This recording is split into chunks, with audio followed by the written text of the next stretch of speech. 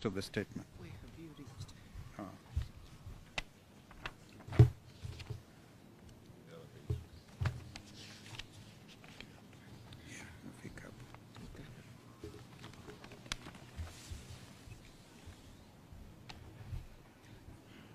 The party further notes, before then, Samahani, the government has entered into a public-private partnership with militia to cripple freedom of assembly and protests. The party further notes that the security withdrawal comes days after William Ruto promised kusafirisha Honorable Raila Odinga and President Uhuru Kenyatta. Indeed, we remain eternally grateful to Mr. Ruto for uttering those words. Out of the abundance of his heart, his mouth spoke. It is a warning. It also comes days after Ruto openly instructed Kenya Kwanza to recruit and arm supporters for a confrontation with protesters. Ruto has called his supporters to Kenya's version of Armageddon. The meeting held at State House last Saturday was clearly a planning meeting. It came up with a clear command, control, funding, and mobilization of resources and people structures for purposes of carrying out genocide. Its resolutions are already being implemented in various parts of the country, where some governors are mobilizing people to counter protesters. It is also taking the shape of greater surveillance being conducted around our leaders' homes and offices, which are being surveyed by people in unmarked vehicles. What Ruto decreed in State House last week is part of what is going on in Sondu, Kericho, and Kisii-Kericho boundaries, where an ethnic militia is being armed against local communities. The militia has protection of the police. The events in Sondu are expected to be replicated in other parts of the country in coming days. We further take note that although Kenya is not at war, all police and other security officers have been recalled from leave to deal with protesters.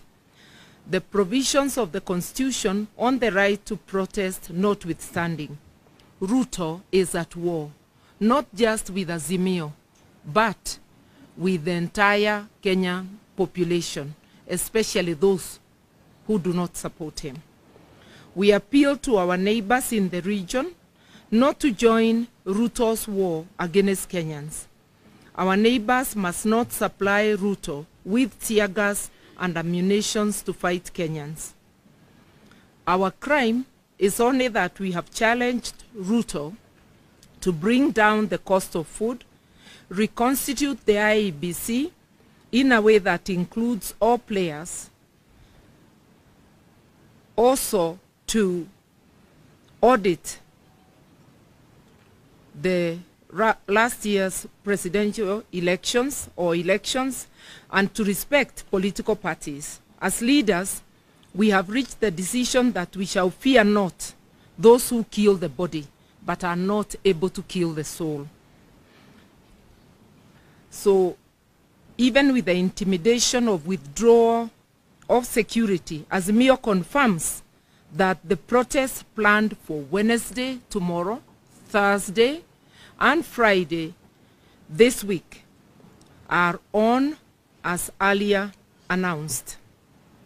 We appeal to the police to be professional, to resist being turned into a killer squad for hire by politicians and a regime suffering acute legitimacy deficit. We appeal to our police to maintain their professionalism, that's once again, that has been seen from some of its members who have participated in UN missions across the globe. with enhanced individual careers and who have lifted the image of our country. We appeal to them to resist being used to provide cover to tribal militia that kills people in the name of policing. A time comes when all the crimes will be answered for by everyone involved, including Ruto himself. They need to think and think again before committing these crimes against citizens. We remind Ruto and the entire police service that responsibility for protection of Kenya is not a shared duty. Under our constitution, the duty bearer is the state and the law enforcement agencies. As protesters, what is required of us is just to give a notice that we'll be having a procession. We have given adequate notice. It is their duty to ensure that no criminal elements infiltrate the protests and turn them violent. And in our experience, it is the police who have turned peaceful protests violent. We take this opportunity to thank the UN Human Rights Office for calling out the government, the Ruto regime, over the use of excessive force by police to quell protests. Indeed, the use of force has been unnecessary and totally disproportionate and has included use of firearms and shooting with an intention to kill and actually killing. We have always appealed to our protesters to remain peaceful, and we ask them to continue doing so. We urge our people to obey the law, respect private property and even public property in the course of protests. We maintain that we have always been peaceful until police decide to import violence, bullets and tear gas into our protests. A couple of days ago, we were able to get into town, address Kenyans, and dispersed peacefully without any injuries or deaths. We were also able to have lunch and hold impromptu meeting with the people at Kenyatta Market, which also ended very peacefully. Because there were no police, all our engagements are peaceful until the police show up and unleash violence. We reiterate that we have instructed our lawyers to prepare and institute legal proceedings against police officers who have gone against their constitutional duty of protecting life and property of Kenyans during protests. In this regard, we are appealing to all Kenyans of goodwill who have photographic or video evidence of police brutalizing citizens to share the same with us to aid the case that our legal team is working on. We further ask Kenyans to resort to citizen journalism and photography and to film state officers, including police and politicians, who in the course of duty abuse and brutalize Kenyans. We appeal to Kenyans to take very seriously the unfolding chain of events. A new dictatorship is slowly taking root through nepotism, corruption, use of force, getting rid of opponents, and suspension of the Constitution. We call on Kenyans to put on their old armor of courage and work to take their country back before this dictatorship takes firm roots. We encourage Kenyans to continue picketing, demonstrating, and protesting in their own ways, in their own local areas, as much as they can. Our voices must be heard. In Nairobi, we will have 3 convergence points: Joseph Kang'ethe grounds, Kamukuji grounds, Jacaranda grounds.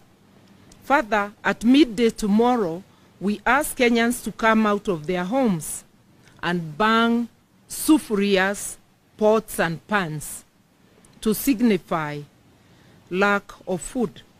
The Sufuria movement kicks off tomorrow and continues until the battle is won. At that hour of midday, we also call on motorists to stop wherever they are on the highways and roads and to hoot and flash lights in support of this movement.